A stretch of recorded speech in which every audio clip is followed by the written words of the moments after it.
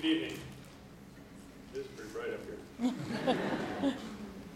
I'm Lieutenant Colonel Brian Dickinson. I'm the commander of Air Force Reserve Officer Training Corps Detachment 490 at the New Jersey Institute of Technology in Newark. It gives me great pleasure to be here tonight to present the Air Force Reserve Officer Training Corps Scholarship to one of your classmates. Before I do that, though, I'd like to wish the class of 2019 best of luck and congratulations on all your achievements and the things that you will have yet to do and will do in the future. So you are our future, so thank you.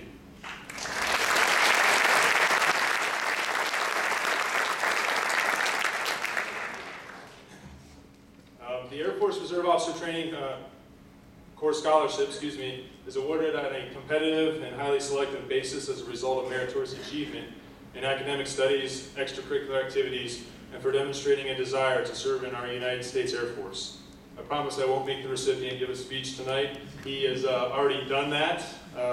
Basically, they come in and we do an interview with them. It takes usually anywhere from an hour to hour and a half, where we just grill them with questions about leadership and about our core values.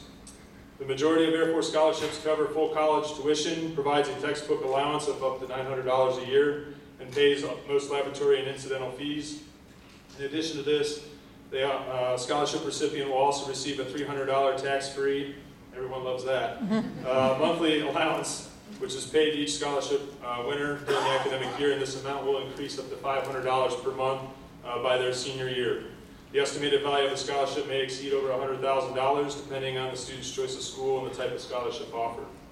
The end result of this scholarship will be an officer's commission as a second lieutenant in the United States Air Force. On behalf of General Nemai